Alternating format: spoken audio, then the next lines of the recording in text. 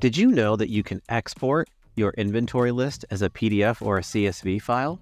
This is helpful in those scenarios when you're doing orders for the week and you want to export a report that'll show what items are under stock and need ordered. To do so, navigate to the inventory screen. Then, from here, we're going to use one of our filters to sort by under. Now, if I wanted to, I could also do this by going category by category.